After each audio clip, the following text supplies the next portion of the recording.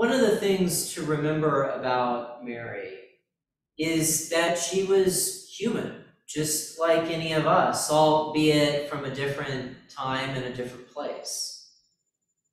Mary was a young woman in a small town, and she did the things that young women in small towns normally did in her day and age.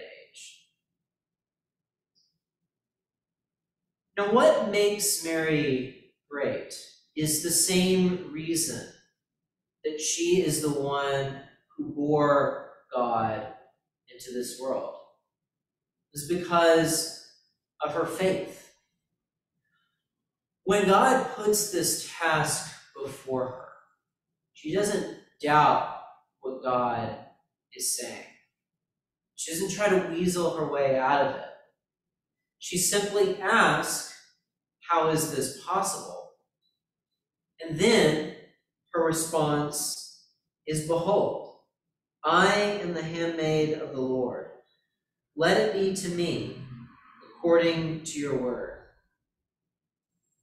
She trusted in God, knowing that her pregnancy would put her life at great risk.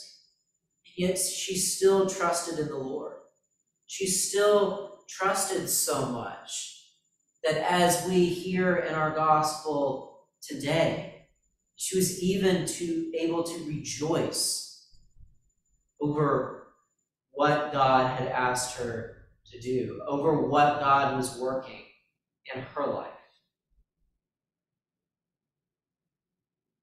No one else in Scripture has the same amount of faith as what we see in Mary.